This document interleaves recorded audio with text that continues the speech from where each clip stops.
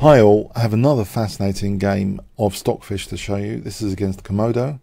This is in the Premier Division of TCEC Season 17, 2020, Round 2. Let's have a look at this game. So E4 from Stockfish, we have Komodo playing the Sicilian defence.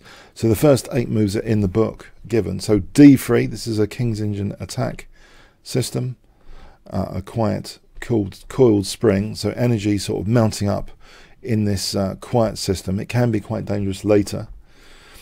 So G6, Bishop G2, Bishop G7, white castles, D6, Rook E1, Knight Ge7. This seems to be a very sensible deployment from black around that D4 square.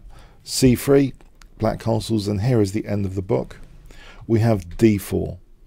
C takes, and black plays D5. E5. So white has a central pawn wedge. It can be undermined, which would activate this rook. Sometimes maybe that's useful, that pressure on the F file. It does weaken though the king side a bit. Once F6 is played, you can see that E6 and this island is less strong. So there's a stable triangle right now. So there's a bit of controversy in undermining E5, just to be aware of. Black does play the undermining move F6 immediately, without further ado. And white doesn't take on F6, but rather plays Knight C3. We have Knight F5, and now a very interesting move, B3, to deploy this bishop potentially on this diagonal, potentially. We have Bishop D7, Bishop A3 is played, Rook E8, Bishop B2, Rook C8, Rook B1, very, very interesting, Rook F8, H4. So the king side has been weakened a little bit, and maybe H5 is going to be dangerous at some point. We have Queen E7, Knight E2. So that bishop is controlling these two key squares indirectly, helping support them. A5, A3, Bishop H6. We have Knight H2, Bishop G7, Knight F3, Bishop H6, Queen D3, F takes, E5, D takes E5, Queen C5, Bishop H3. At the moment, although this pawn is pinned, this knight is not threatening that. This knight's supporting G3, but it's you have to be aware of these tactics all the time in this position with this dynamic piece pressure that black has. Knight G7, and we have this supportive move, Bishop G4. Very interesting. So Rook F7, Knight ED4. That seems a very nice square to be using. Knight takes, Knight takes, Knight F5. And white snaps that off. So usually when giving up a light square bishop, you can look forward to the dark squares in principle sometimes. Is that the case here? G takes. If we take stock of this position, Stockfish, so we can see, okay, white has a very nice knight on D4. This bishop's a bit hemmed in at the moment, isn't it? That diagonal is potentially dangerous, you could imagine, for the king. The king has been slightly compromised. Black might potentially, it seems, be able to use the G file though. Is there some G file usage? Is white passive here? Okay, so some observations. King H2, we have Queen E7. And now a really, really curious move, which I guess it's one of those outrageous, it all depends on the position moves, which Stockfish plays quite a lot. I'm not sure I would imagine too easily considering this, but it does have a great logic to it. The queen is looking at H4, making G4 impossible right now. So guess what white plays if I give you 5 seconds to pause the video.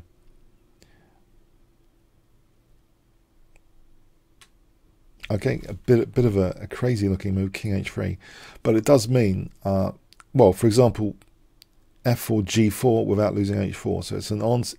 It creates an answer, a nice answer for F4, for G4. So holding H4 here. So prophylaxis. And what's really interesting here, I thought, after F4, this move also sparked my curiosity. Can you guess? Okay. 5 seconds. White's play here. Queen D2, an interesting pinning move in the circumstances, I thought. We have A4, B takes, Bishop takes A4, Rook G1. So white is enjoying all of a sudden the potential of using the G file because the king's well placed here, it seems. White can share the fun of that G file. King H8, but actually more sensibly it seems, well, I would say plays g4 now, doesn't want to open up the g5. In fact, playing for g5 looks a lot more interesting.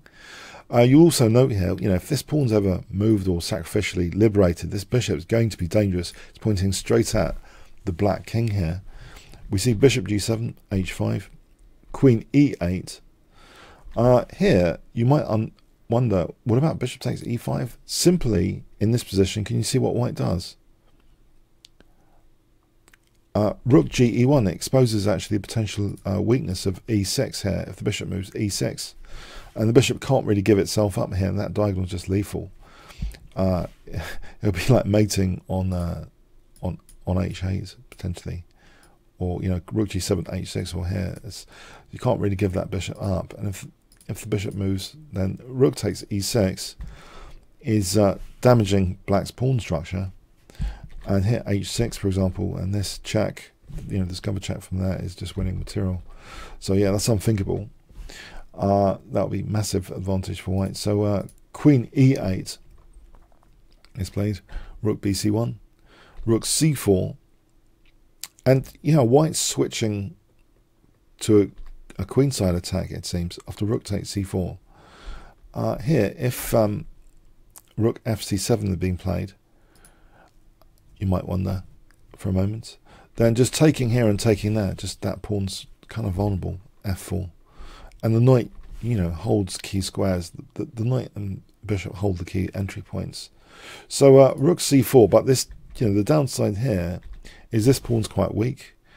We have bishop c6, queen takes c4, so officially a pawn up. But is it going to be really hard to win this? Queen d3, rook d7, queen e2, rook d8, knight b5, bishop f3. That's an interesting trade, in effect, offered for the bishop for the knight. That's taken. Queen takes, rook d1, rook takes, queen takes, bishop f8. So you might wonder here, what about taking this bishop? It's impossible. Queen d8 check, and queen f8 takes f8 is mate. So rook takes d1, queen takes, bishop f8, bishop a1. Has white really got enough here? There's a lot of work cut out for Stockfish, or not? Queen c5, queen d8. Queen takes a3 check, so Stockfish investing that pawn for this powerful pin position, or powerful looking. King g7, queen e7, queen c8. So equal on pawns. White has that nasty looking pin though, bishop d4, king f7, bishop b6, and that gives a coordination point on d8 potentially. Queen g5, check, and now f3, queen h4. We have bishop f2 kicking the queen out of g3 usage. Queen e7, queen c8, again pinning b5. So black has got that passed pawn. King h3, h6, bishop h4, yes, king h3 supporting bishop h4, that's another interesting use there. Queen f7, and now the bishop installs itself on f6.